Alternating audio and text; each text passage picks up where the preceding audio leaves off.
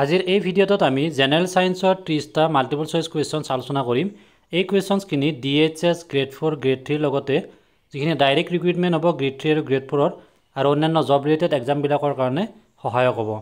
প্ৰথমতে আমি কুৱেশ্যনছখিনি লৈ আহিছোঁ। Question number 1, the phenomenon of marble cancer is due to. প্ৰথম কুৱেশ্যনটো দিয়া আছে, যিটো মাৰ্বল কেঞ্চাৰ পৰিঘটনা হয় এইটো কিহৰ কাৰণে হয়। অপশ্যনবিলাক দিয়া আছে, সয়েল পাৰ্টিকলছ, ফগ, CFCs আৰু এচিড ৰেইন। ইয়াতে অপশ্যন ডি এচিড ৰেইন বা এচিড বৰষুণটো কাৰেক্ট এনসাৰ হ'ব। এই যিটো মাৰ্বল কেঞ্চাৰ বুলি কোৱা হয়, এই মাৰ্বল কেঞ্চাৰ পৰিঘটনাটো হৈছে যেতিয়া এচিড ৰেইনত যিবিলাক এচিড থাকে আৰু এই এচিডবিলাক মাৰ্বল পাথৰত কেলছিয়াম কাৰ্বনেট থাকে তাৰ লগত বিক্ৰিয়া কৰাৰ ফলত ক্ষয়ী ভৱন হয় আৰু এই ঘটনাটোকে মাৰ্বল কেঞ্চাৰ বুলি কোৱা হয়। অৰ্থাৎ মাৰ্বল কেঞ্চাৰটো হৈছে এটা ঘটনা য'ত মাৰ্বল পাথৰবিলাকত এচিড ৰেইনত থকা এচিডৰ লগত বিক্ৰিয়া ঘটে আৰু এই পাথৰবিলাক ক্ষয়ী ভৱন হয় আৰু এইটোকে মাৰ্বল কেঞ্চাৰ বুলি কোৱা হয়। এইটো হোৱাৰ কাৰণটো হৈছে এচিড ৰেইন। সো ইয়াতে অপশ্যন ডিটো কাৰেক্ট এনসাৰ হ'ব। Second question, the increase in কনচেন্ট্ৰেশ্যন of which gas is not ৰেছপন্সিবল for global warming. যিটো গ্লোবেল ৱাৰ্মিং হৈছে, গোলকীয় উষ্ণতা বৃদ্ধি হৈছে, ইয়াৰ কাৰণে তলৰ কোনটোৰ কনচেন্ট্ৰেশ্যন নট ৰেছপন্সিবল নহয়। ইয়াৰে তলৰ কোনটো নহয়, সালফাৰ ডাই অক্সাইড, নাইট্ৰজেন, কাৰ্বন ডাই অক্সাইড আৰু মিথেন। ইয়াতে নাইট্ৰজেনটো হ'ব কাৰেক্ট এনসাৰ। ই গ্লোবেল ৱাৰ্মিঙৰ কাৰণে ৰেছপন্সিবল বা দোষী নহয়, কিন্তু বাকী যিখিনি সালফাৰ ডাই অক্সাইড SO2, ইয়াৰ পিছতে কাৰ্বন ডাই অক্সাইড CO2 আৰু মিথেন আছে CH4, এই গেছকেইটা হৈছে গ্লোবেল ৱাৰ্মিঙৰ কাৰণে দায়ী, কিন্তু নাইট্ৰজেনটো নহয়। বায়ুমণ্ডলত নাইট্ৰজেন কিমান শতাংশ থাকে? 78% থাকে নাইট্ৰজেন বায়ুমণ্ডলত,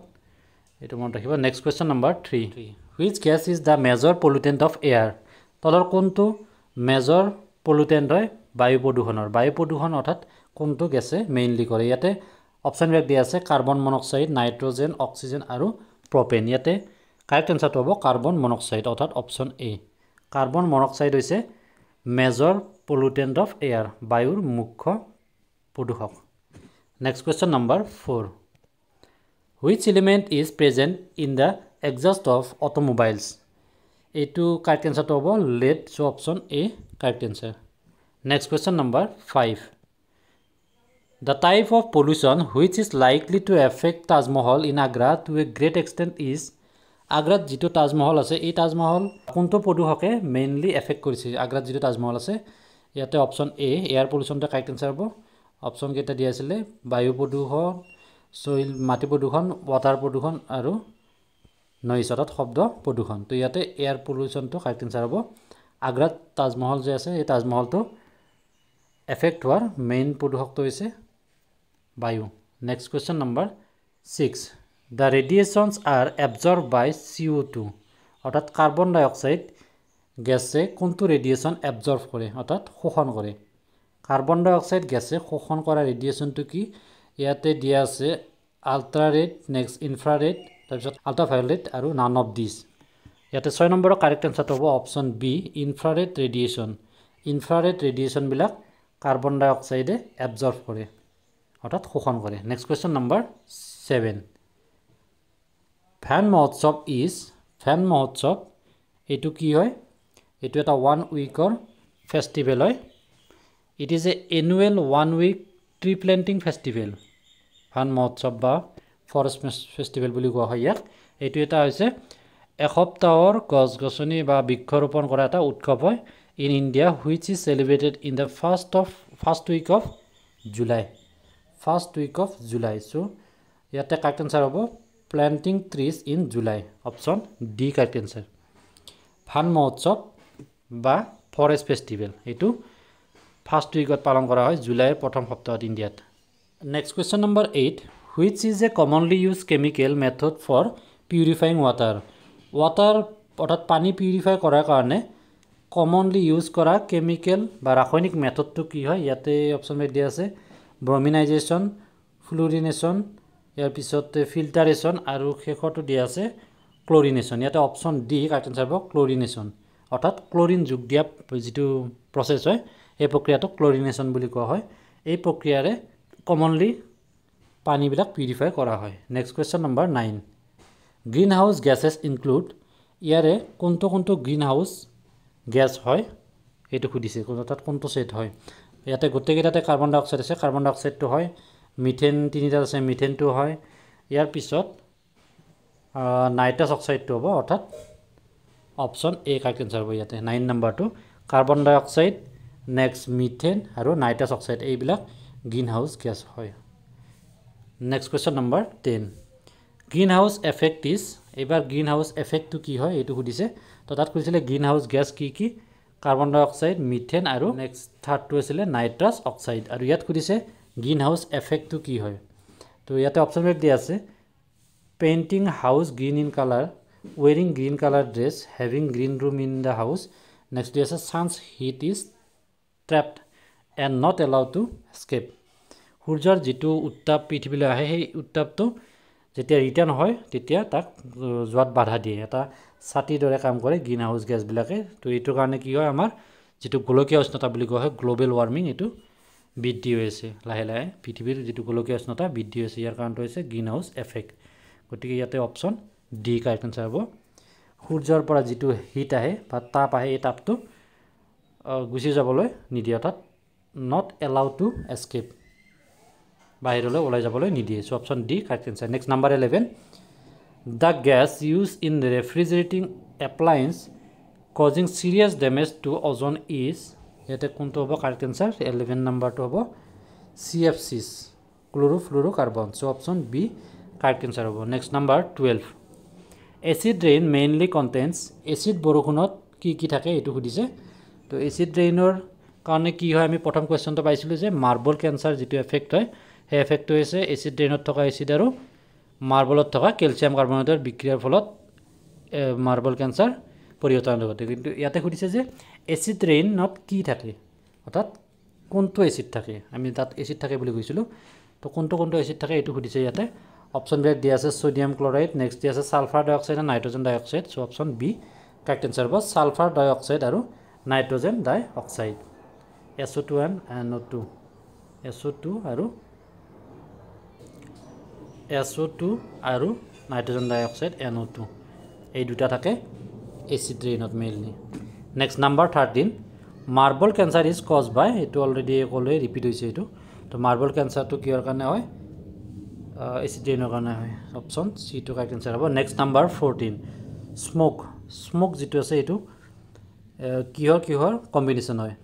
অপশ্যন বিলাক দিয়া আছে smoke in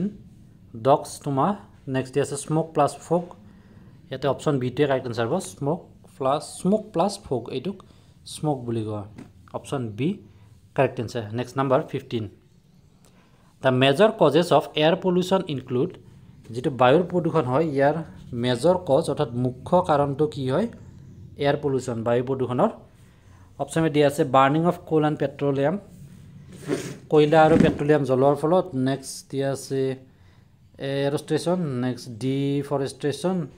recycling of paper ইয়াতে কাৰেক্ট আনসাৰটো হ'ব 15 number option A burning of coal and petroleum কয়লা জ্বলোৱা বা পেট্ৰলিয়াম জ্বলোৱাৰ ফলত মেইনলি বায়ু প্ৰদূষণ হয় নেক্সট নাম্বাৰ 16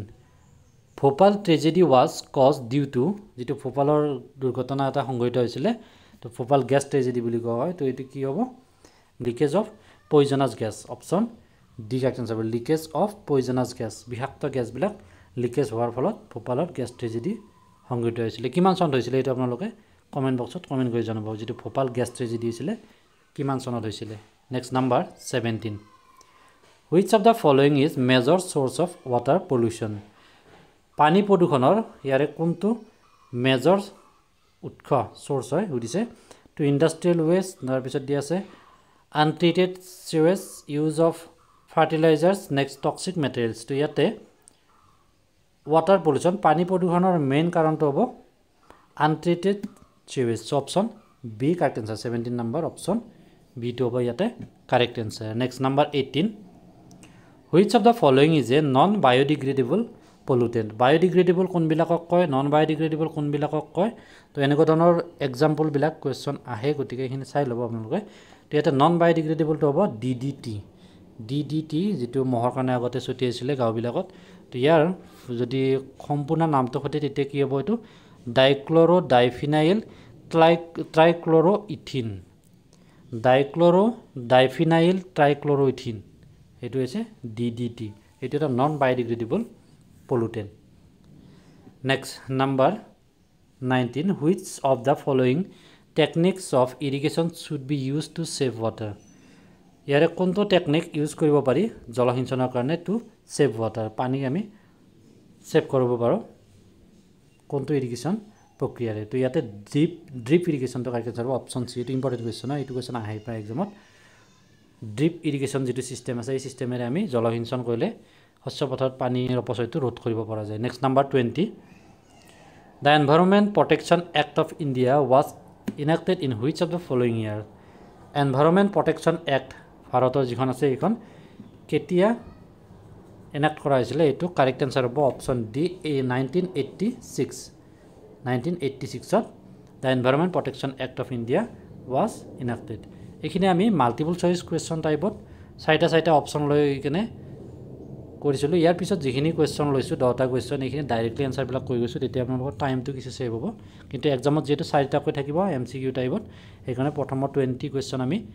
4টা অপচন ৰাখি কৰিছিলো আৰু এখানে ডাইৰেক্টলি আনসাৰ বিলাক দি দিছো তো ভিডিওটো চাই কেনেকুৱা পালে কমেন্ট কৰিব ভাল লাগিলে লাইক কৰিব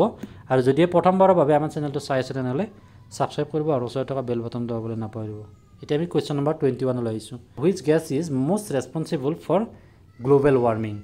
গ্লোবাল ওয়ার্মিং যেটো গোলকীয় উত্তাপ বা উষ্ণতা বৃদ্ধি আছে তাৰ কাৰণে মোস্ট ৰেসপন্সিবল গ্যাসটো হৈছে carbon dye oxide CO2 next number 22 which gases are responsible for the greenhouse effect greenhouse effectৰ কাৰণে মেইন ৰেসপন্সিবল গ্যাস কেইটা হৈছে CO2 CH4 মিথেন N2O যাৰ পিছতে CFC ক্লোৰোফ্লুৰোকাৰ্বন এইকেইটা হৈছে গ্ৰীনহাউস গ্যাসৰ কাৰণে গ্ৰীনহাউস গ্যাস হয় যেকিটা গ্ৰীনহাউস এফেক্টৰ কাৰণে ৰেসপন্সিবল হয় next number 23 which summit is known as the greenhouse summit নামেৰে কোনটো সামিটক কোৱা এটো কাইটো প্ৰটোকল বহুত ইম্পৰ্টেন্ট এটি এনভাইৰনমেন্টাল সায়েন্সৰ যিখিনি কোৱেশ্চন আছে তাত এটো কোৱেশ্চন থাকিবই পাৰে প্ৰায় কাইটো প্ৰটোকলটো কি হয় চাই লব আপোনালোকে গুগল সাৰ্চ কৰি কিনে next question number 24 মন্ট্ৰিয়েল agreement 1987 is related to এটো ওজন প্ৰটেকচন হ'ব answer next number 25 in which sphere of atmosphere the ozone layer is situated ozone layer কোনটো atmosphere যেটো layer আছে তাত অৱস্থিত হয় এটো হ'ব stratosphere 20 to 35 কিলোমিটাৰ যিখিনি বায়ুৰ layer বিলাক আছে মনত ৰাখিব troposphere তাৰ পিছতে stratosphere mesosphere ionosphere তেনেকুৱা কোনটো লেয়াৰত কি ঘটনাবিলাক ঘটে এইখিনি ইম্পৰ্টেন্ট হয় ইয়াতে যেটো কোৱেশ্চনটো সুধিছে যে ওজন লেয়াৰটো কোনটো লেয়াৰত অৱস্থিত troposphere 20 পৰা 35 কিলোমিটাৰ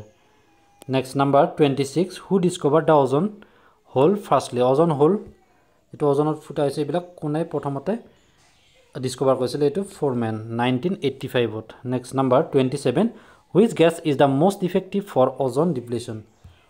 ozone gasৰ সিম্বলটো মনত ৰাখিব এটো কোৱেশ্চন আহে এটো O3 অৰ্থাৎ তাত অক্সিজেনৰ 3টা এটম থাকে next number 27 which gas is the most effective for